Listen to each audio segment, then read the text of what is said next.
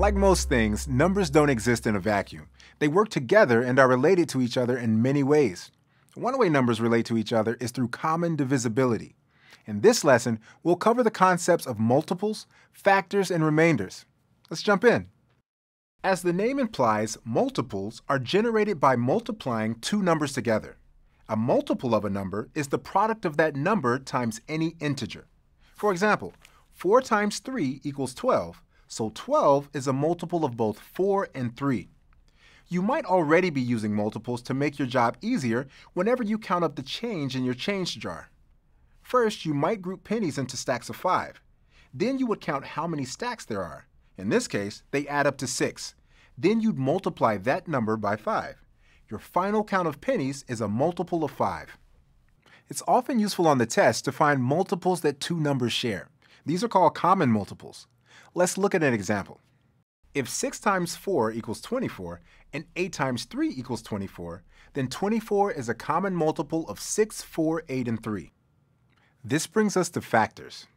A factor is an integer that evenly divides into the number in question.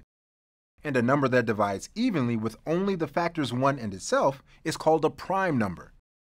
Even apart from prime numbers, a number can only be divided evenly by certain other numbers. And this means that there is always a limited number of factors for any given number.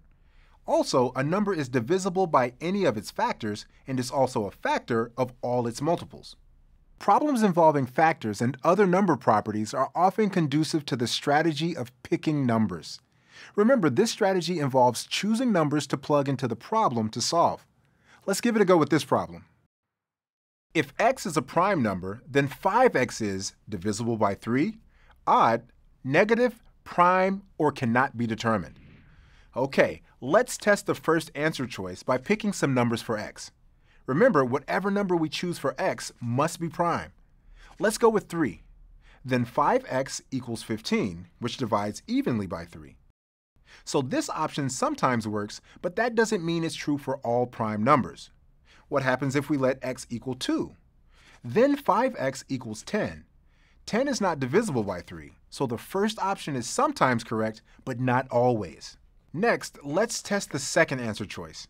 Again, 5x could be odd if we choose x equals 3.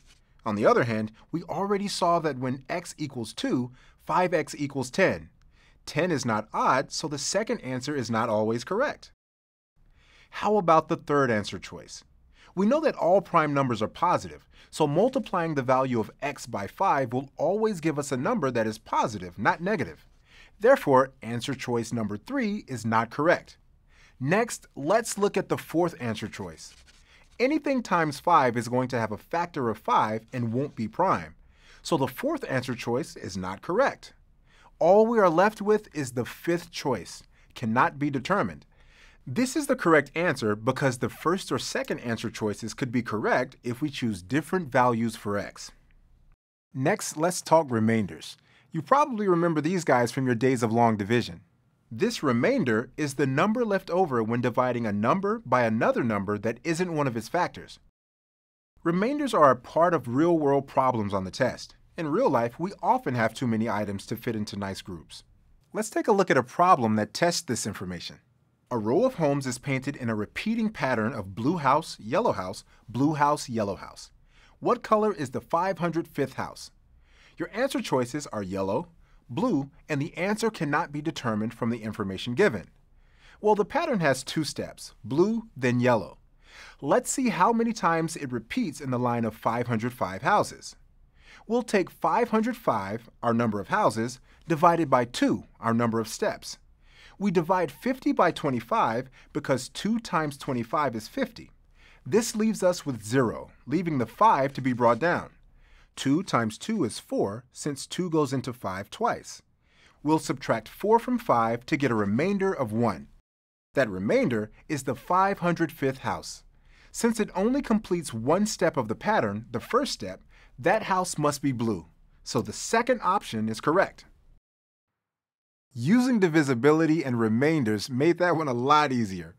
For questions involving divisibility, keep in mind that the important rules of multiples and factors are related to each other.